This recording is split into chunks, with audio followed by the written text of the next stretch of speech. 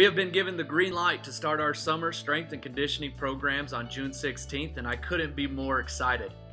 We will follow strict guidelines set by state, local, and district officials, as well as the UIL, to ensure everyone stays safe. These guidelines will be strictly followed by all of our athletic programs and are designed to keep El Paso High, the Lady on the Hill, a safe environment for our students. When entering the facility, students will line up to be checked in individually by their coaches. During this time, students should stand at the next available dot while wearing a mask and maintaining social distancing. As the student in front moves ahead, you may also move forward to the next available dot. When entering the facility at the front of the line, you will be asked to wash your hands or use hand sanitizer. You should wash your hands for 30 seconds or rub in hand sanitizer until it is dry. After washing your hands, a coach will take your temperature and ensure you turned in your daily questionnaire. A link to the questionnaire will be posted on SportsU every morning. Student athletes should provide their own individually labeled water bottles every single day. After placing your water in its designated area, you will then find your coach and sit in your designated spot. 10 feet of social distancing must be kept at all times on the field.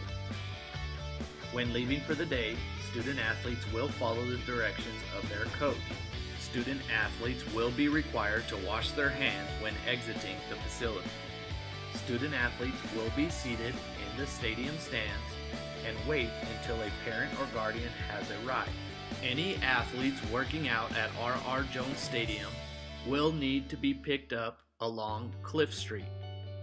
Any athletes working out on the track field will need to be picked up at the Schuster drop-off and pickup zone.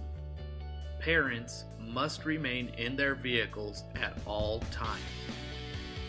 Remember, all of these guidelines were put in place in order to keep our Tigers healthy and safe. Our goal is to have an elite Tiger Tour 2020.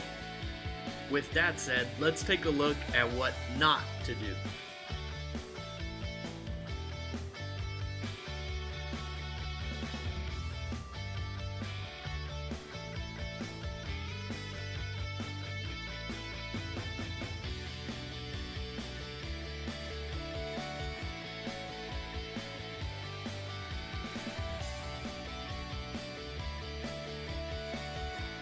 All of the coaches at El Paso High Athletics are excited to see their student athletes on June 16th.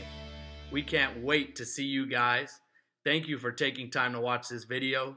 Dig in and go Tigers!